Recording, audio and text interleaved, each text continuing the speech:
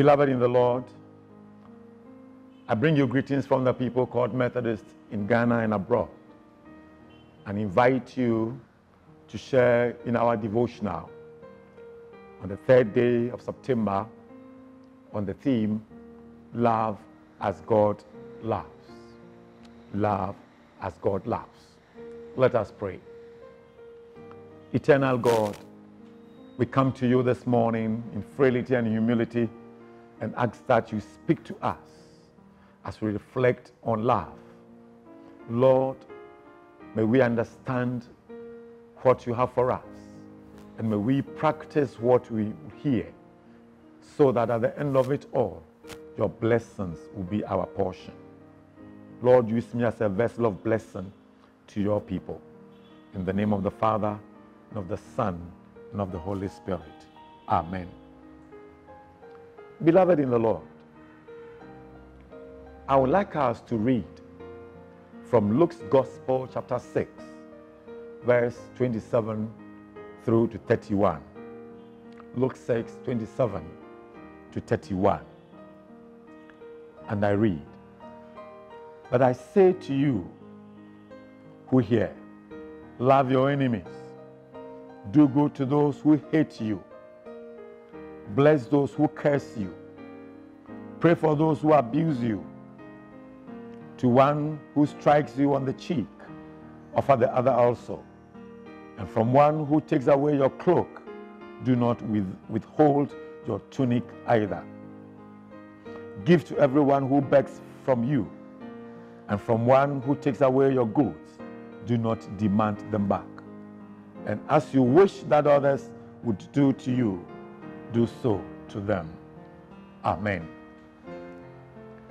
The key verse, my brothers and sisters, is, "He who does not love does not know God, for God is love." 1 John chapter 4 and verse 8. My Christian friends, when we talk about God's love and love for humankind, a popular hymn by Horatius Bonar, born 1808 to 1889, comes to mind. And he has this to say, Methodist hymn 444 and verse 4. "Beloved, let us love. In love is light, and he who loveth not dwelleth in night." Generally, my friends, people love those who love them in return. But God rewards those who love their enemies. And Horatius Bonar is saying that people who are not lovers of their enemies live in darkness.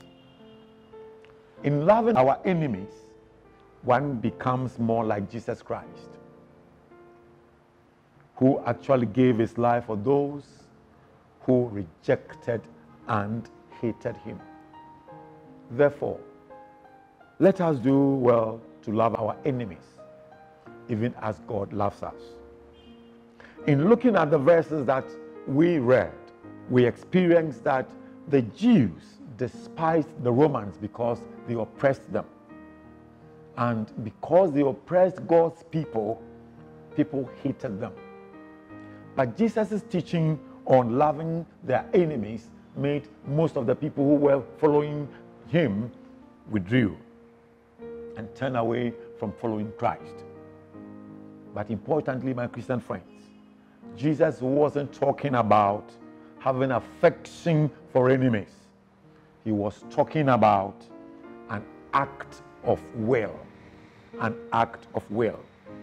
You can't fall into this kind of love if you are not in tune with the living God.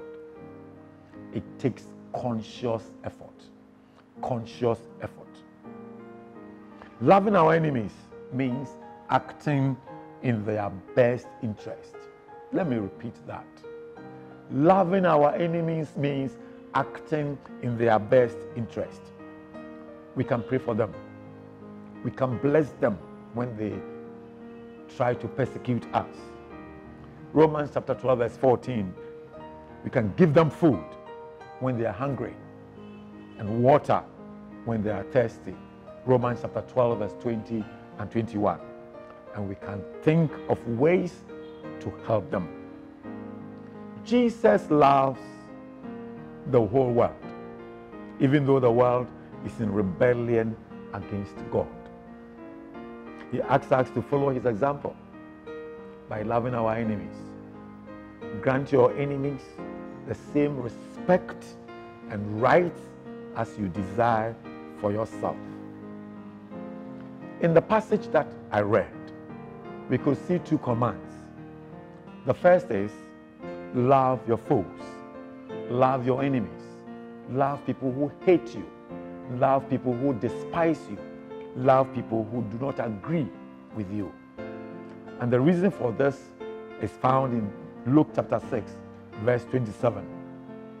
It means be different from the unsaved who only love those who love them. It also means practicing what we preach. John says, anyone who claims to be in the light but hates his brother or sister is still in the darkness. 1 John chapter 2 and verse 29. My brothers and sisters, let me share the story with you. Jesse Owens was a track star who lived as a courageous man of faith. He was influenced largely by his parents, who were strong believers in Jesus Christ. During the 1936 Olympic Games in Berlin, Owens, one of the few African Americans on the U.S. team, received 4 gold medals in the presence of hate-filled Nazis and their leader, Hitler. He also befriended fellow athlete Lars Long, a German.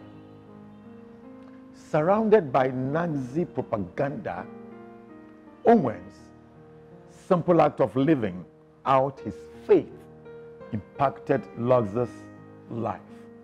Lars Long wrote to Owens, and I quote, "That hour in Berlin, when I first spoke to you, when you had your knee upon the ground, I knew you were in prayer. I think I might believe in God." End of quote. Owens, my Christian friends, demonstrated how believers can answer the Apostle Paul's charge to hate what is evil.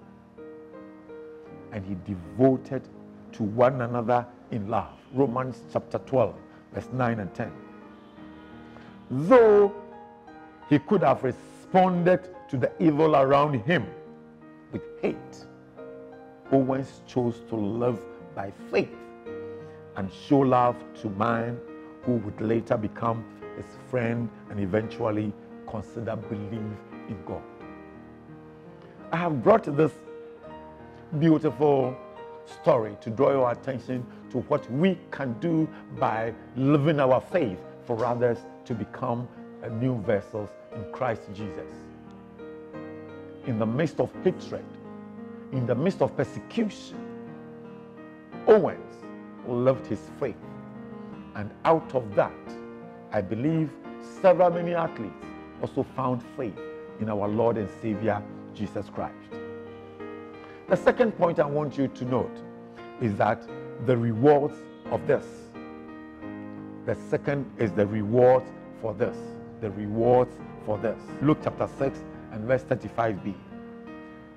This will demonstrate to the world that you are indeed sons and daughters of the Most High.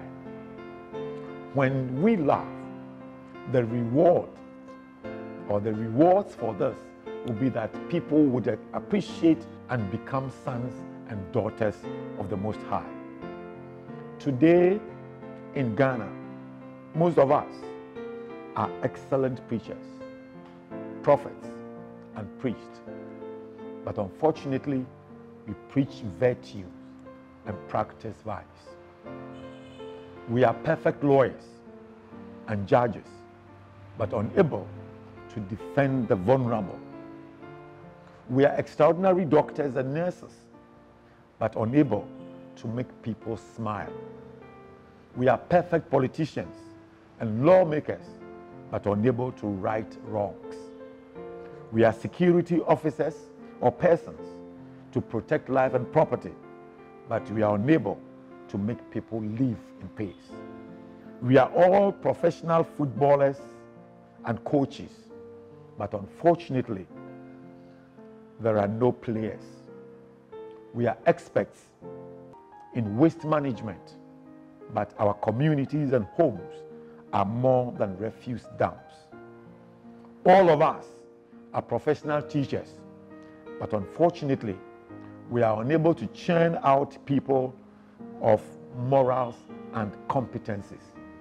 The reason is hatred and selfishness. We can do better if we allow God's Spirit to transform us to love one another. Think about this. Let us pray. Gracious God, may your Spirit kindle in us the fire of true devotion as we think about being our brother's keeper. And may this reflect in the way we live our lives. Amen. Thank you and shalom.